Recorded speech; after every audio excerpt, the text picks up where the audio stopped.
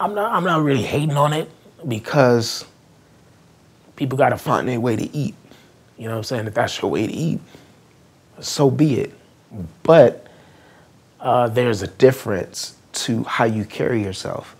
If you are making $1,000 beat and you feel like that's your value and you give it away for $25, then that means you really don't believe in yourself enough to wait until the right opportunity. Because I really believe that if you're called to do something, if you have a gift, that you do it, God will bless it.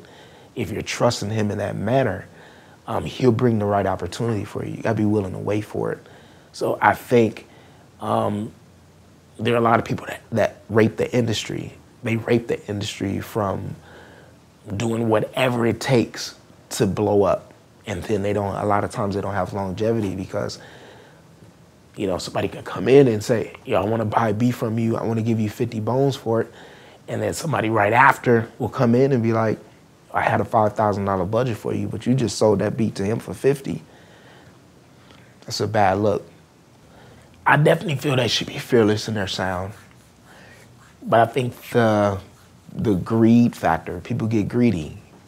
You know, when you're greedy, you're willing to make the same car over and over and over and over and over. You're just willing to make that same sound because it worked the first time. You know, I made $1 million off this sound. I need 10 million. So I'm gonna do it on everybody I know. And then what happens is, it's really not the producer's fault. Sometimes it's the label or it's the artist's fault that says, I want that sound. And so if they're coming at you and they like, yo, I want that sound, what you gonna do? And they got a $10,000 check waiting for you. You gonna make that sound. You gonna do that beat. But it should come a point where, or if you are doing that, at least have some other stuff on the side that you're working on that you're releasing and doing too. So that way they can see that you're not just a one lane producer. If you want to be that, then, you know, do that, but also have your other stuff that you're working on. So, you know, you can put it out and show them, yo, I got leverage, you know, I got range, I can do this, I can play bass, I can hire in musicians to get the sound that I want out.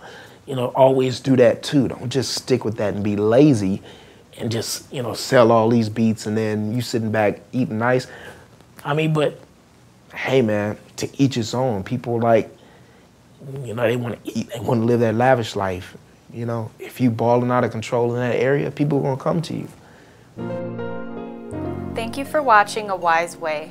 Subscribe to stay updated, share to pass the knowledge, or view our other videos on the left.